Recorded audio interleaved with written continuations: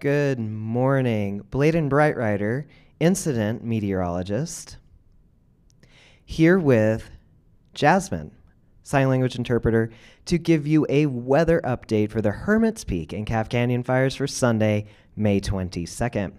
So we had our backdoor front come on through last night. Before midnight, turned winds a bit more to the east here. We were already kind of at that persuasion, right?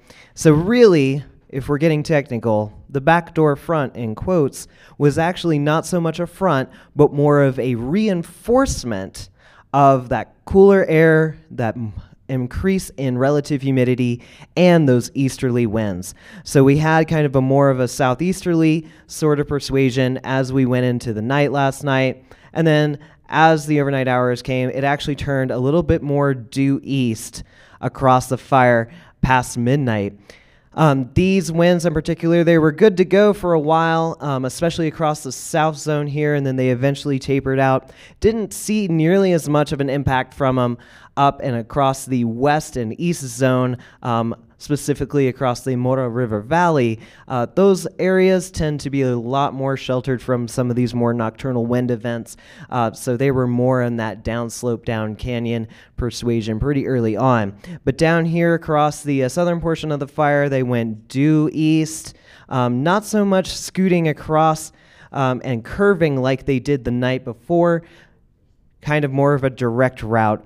As you guys know, if you live in this area, as we get to the tip down here of the southern Sangre de Cristo Mountains, we actually have quite a gap that kind of follows in and around I-25. And so it's patterns like these that we often see those really intense gap winds down over in Santa Fe and a little bit further south down at Albuquerque. And I know down a little bit further there at the Albuquerque Sunport Airport, they actually saw, I'm trying to think, it was either the upper 50s, even the lower 60s for wind gusts down there due to this activity and the continued surge of that backdoor cold front south.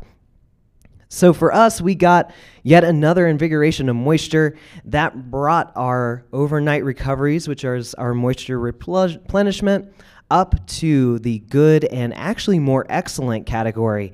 We saw things in the 80 percentile, and we also saw things get up into the 90% range as we got into the very early morning hours this morning. Temperatures, they were cold, you guys. So across the board, looking at below freezing temperatures, getting up into the into the mid-20s as you get a little bit closer into the Black Lake, Chacon area, and into the Mora River Valley. Got really, really chilly up in there. As we get a little bit further south into the western perimeter here of the South Zone, even there we saw things getting into the upper 20s, but mostly places like Pecos, Willow Creek, and even out here at Las Vegas generally stayed within a few degrees of freezing. But with that, winds that were coming across here definitely created a nice environment to have some really nasty wind chills. So the crews out there were definitely party to wind chills getting into the 20s as we got into the overnight hours. So what does this mean for today? So right now it's pretty cloudy out there, got a nice good stratus deck, an indicator that it's a pretty stable atmosphere out there as well. So we're expecting things to be moderated quite a bit as we go into the day today, sticking around with that influx of relative humidity, actually getting more likely into the 20% range as opposed to getting into these double digits. And then as we go for temperatures, very similar to yesterday. Now, if these clouds don't erode like they're expected to, might see things a little bit lower than what you see forecast. As far as winds are concerned, winds love to be moderated by cloud cover, so they will continue to be pretty light and variable as we go through the remainder of the morning and probably into the early afternoon hours. As soon as that cloud deck starts to erode away, we'll see them start to pick up.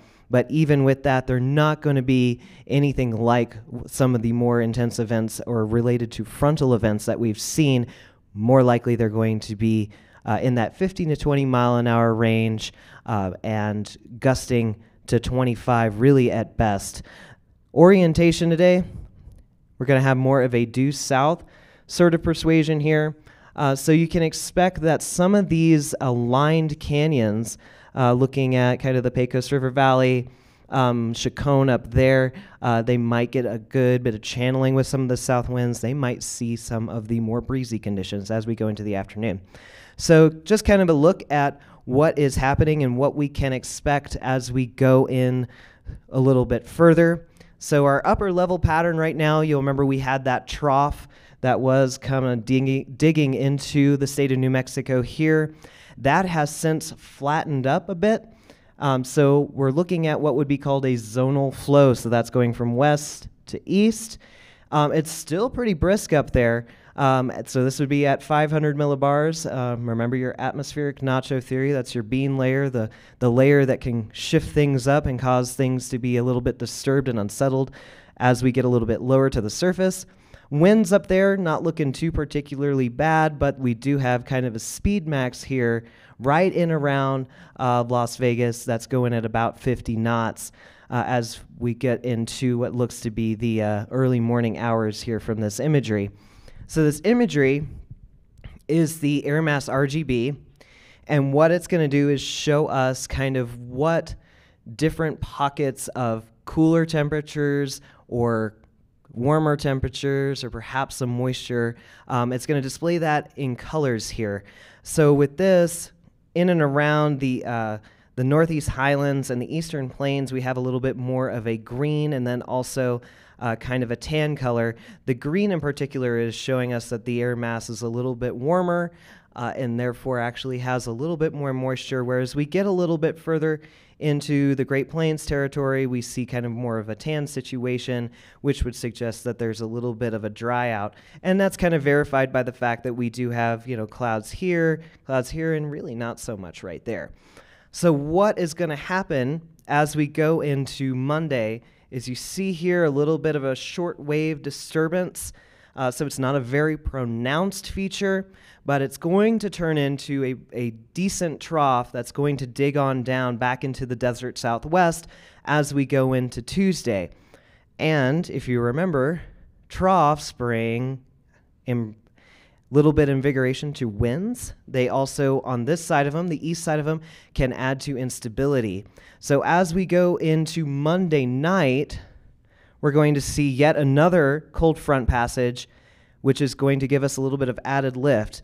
That sets the stage for Tuesday to have the chance for thunderstorms. So you get three ingredients, right? You get lift, got that from the cold front. Moisture, we got that. We can even see a little bit of return flow coming in from the Gulf of Texas on that imagery we just looked at.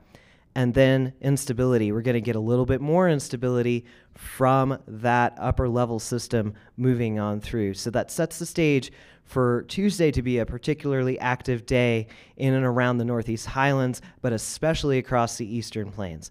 And that's something that we'll get into in more in depth tomorrow.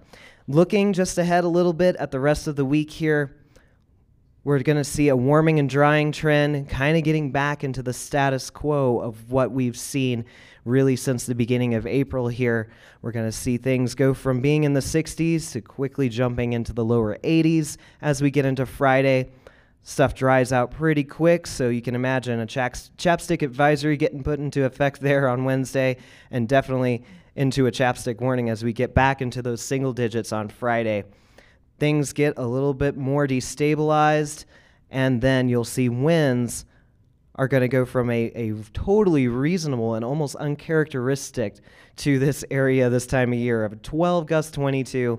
That's going to increase steadily until Friday when we get into that critical fire weather wind category, 20 gust 30. So 20 gust 30 combined with those single-digit relative humidities signify to me that on Friday and potentially into the weekend, we're going to see critical fire weather conditions return.